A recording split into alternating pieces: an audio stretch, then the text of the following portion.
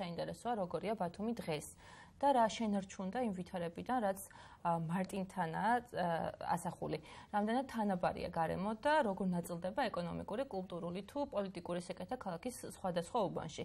ცოტნე ცხვედიანი სამოქალაქო აქტივისტი, მწერალი და ბლოგერი გვერდდება Skype-ში თემაზე სასაუბროთ. ცოტნე მოგესალმებით. ცოტნე გამარჯობა. გამარჯობა, მოგესალმებით. ცოტნე, თქვენი ბლოგი ქალაქი დრამატული ნაწარმოები ეხება ბათუმს. საინტერესოა თქვენი თვალით დანახული, ესე ვთქვათ, განსხვავება ცენტრალურ ნაწილსა და გარეუბნებს შორის და ზოგადად ის მთავარი პრობლემები, რომლებიც თქვენ როგორც სხვა ქალაქის წარმომადგენელმა დაინახეთ აქ.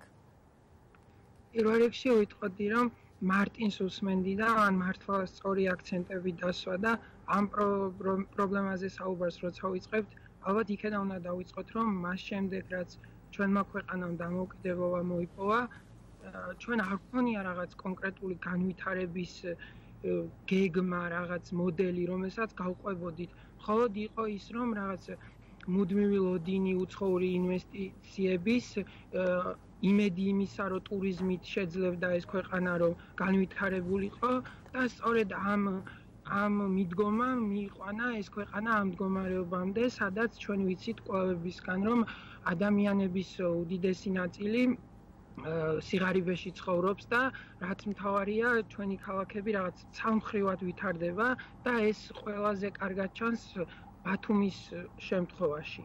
ეს უთანასწორობა ალბათ ყველაზე მკაფიოდ ბათუმის მაგალითია. დიახ, ცოტნე ასევე თქვენ მთელი საკუთარი ბლოგის განმავლობაში საუბრობთ მოქალაქეების დამოკიდებულებაზეც და ზოგადად რა უნდა გავაკეთოთ მოქალაქეებმა იმისთვის, რომ ყოველდღიური რეალობის პასიურ მაყურებლებად არ გადავიქცეთ. თუნდაც ინვესტიციების მომლოდინეთ, როგორც აღნიშნეთ.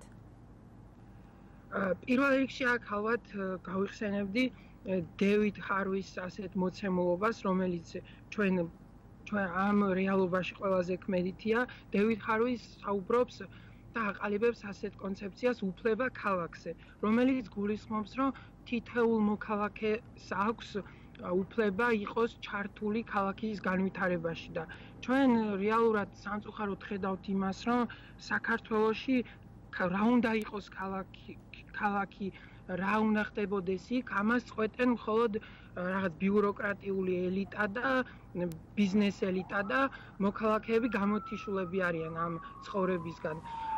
აქედან გამოსავალი ალბათ ის იქნებოდა, რომ თითოეულმა მოქალაქემ გააცნობიეროს ის, რომ ქალაქი ჩვენ ყველას გვეკუთვნის, ჩვენი თითოეულის ცხოვრებით უნდა შეიქმნას ქალაქი და ამისთვის ალბათ ამ ეტაპზე ერთადერთ გზას, რასაც გვიტოვებენ, არის რაღაც ჩვენ თვითონ ორგანიზდეთ, ჩვენ თვითონ უფრო ჩავერთოთ ამ რაღაც ქალაქის ცხოვრებაში და უფრო მეტად ალბათ ძირეული ცვლილებებისთვის ჭირდება, რომ ერთხელ ალბათ ამ ქვეყანაში შევთანხმდეთ იმაზე, რომ ჭირდება რაღაც კონკრეტული განვითარების მოდელი, რომელიც არ იქნება მხოლოდ რაღაც ინვესტიციების მოლოდინში ყოფნა, ან იმაზე ფიქრი, რომ ტურიზმის განვითარებით რამე შევძლებთ. ჩვენ შეგვიძლია გავიზიაროთ ევროპული ქვეყნების გამოცდილება, სადაც და ასევე სხვა ქვეყნების გამოცდილება აზიიდან თუნდაც, სადაც დიდი ხანია მიხვდნენ, რომ მარტო მომსახურების სფეროზე დაფუძნებული ეკონომიკით ყველანაირი წინსვლა შეუძლებელია და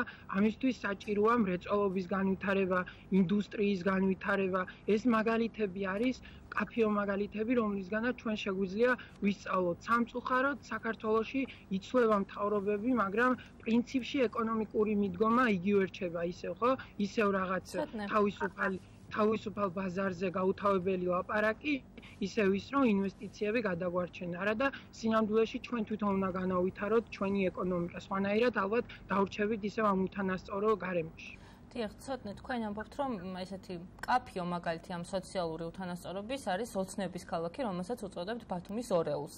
ძალიან ხშირად ოცნების ქალაქი რჩება ჩვენი ყურადღების მიღმა და ბათუმის შესახებ, ესე ვთქვათ, წარმოდგენა იქნება მხოლოდ მისი ცენტრის მიხედვით. რამ უნდა გამოასწოროს ეს მდგომარეობა და რამ უნდა შექმნას სწორი წარმოდგენა ბათუმზე არსებული რეალობიდან გამომდინარე?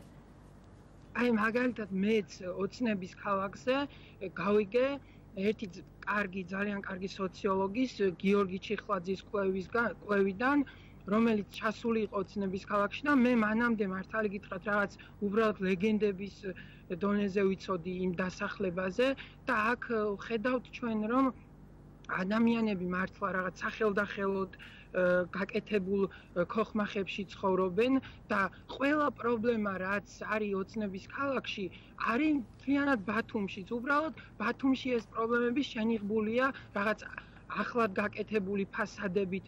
საკმარისია ჩვენ ამ ფასადებს 1-2 ნაბიჯით გავცდეთ რომ ნახავთ ბათუმის გარეუბნებს, იგივე ფარცხანას, ბენზეს და ასე შემდეგ, სადაც ადამიანებს არც სამსახური აქვთ, არც გამოთიშულები არიან საერთოდ ბათუმის ყოფა-ცხოვრებისგან და ჩვენ რეალურად უნდა შევთანხმდეთ, რომ ასე გაგრძელება უკვე შეუძლებელია. ჩვენ ხო არ გვინდა რომ ჩვენი ქალაქი მარტო რაღაც რამოდენიმე კვადრატულ კილომეტრზე არსებული ფასადი იყოს. ჩვენ გვინდა რომ იყოს ქალაქი თანაბრად განვითარებული, სადაც თითოეულ მოქალაქე გრძნობს, რომ ამ ქალაქის ნაწილია. დიახ, ცოტნე ასევე საინტერესოა ისიც, რომ შენ ახსენე შენ საკუთარ ბლოგში, რომ ელიტების გავლენა საკმაოდ დიდია ქალაქის ყოველდღიურობაზე. ანუ ამ კუთხით ჩვენ როგორი მოცემულობა მივიღეთ? თქვათ, რა მოცემულობის წინაშე ვდგავართ?